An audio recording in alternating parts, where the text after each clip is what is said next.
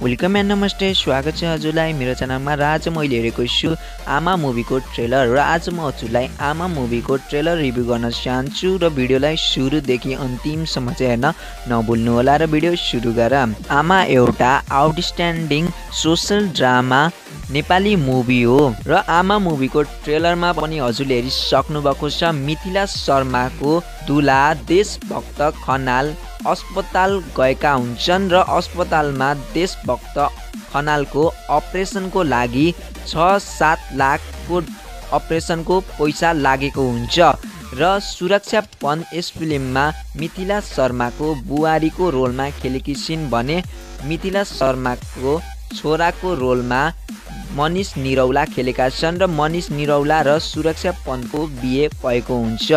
र मिथिलाले पैसा जम्मा गर्न सक्दैनन् र सुरक्षा पन्तको पेटमा बच्चा हुन्छ र बच्चाको अपरेसनको लागि उहाँ सुरक्षा पन्तले गहना जम्मा गरेकी हुन्छन् र त्यो जम्मा गरेको पैसा आफ्नो ससुरबा देशभक्त खनालको लागि पैसा अपरेसनको लागि दिन्छन् र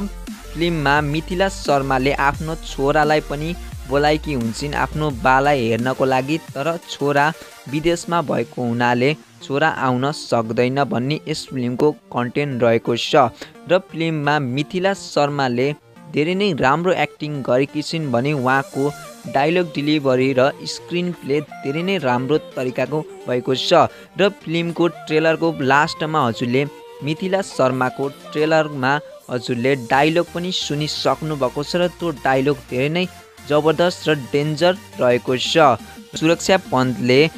आफ्नो ससुरबा देशभक्त खनाललाई दिएकी हुन्छन्, तर मनिषा शर्माको आफ्नै छोराले पनि पैसा नदिएको हुनाले आफ्नो बुहारीले सुरक्षा पन्तले दिएकी हुन्छन् र लास्टमा हजुरले सुरक्षा पन्त घाटमा गएर कपाल काटेको सिन धेरै नै डेन्जर छ र घाटमा हजुरले केटाहरूले बाल काटेको देख्नु भएको छ र फिल्ममा केटी आइमाई मान्छेले बाल काटेको पनि लेखिएको छ र फिल्ममा हजुरले इमोसनल डायलग र हट टचिङ सिनहरू देख्न सक्नुहुन्छ भने सुरक्षा पन्तको र मिथिला शर्मा यस फिल्ममा के पात्रमा खेलेका छन् र फिल्मलाई डाइरेक्ट गरेका छन् पशुपति प्रसाद डाइरेक्ट गरेका थिए दिपेन्द्र के खनालले र उहाँले पशुपति प्रसाद जस्तो राम्रो फिल्म बनाएका र अब उहाँको आमा मुभीको डाइरेक्सनमा गरेका छन् र आमा मुभी पनि यो वर्षको सुपरहिट मुभी हुन सफल हुन्छ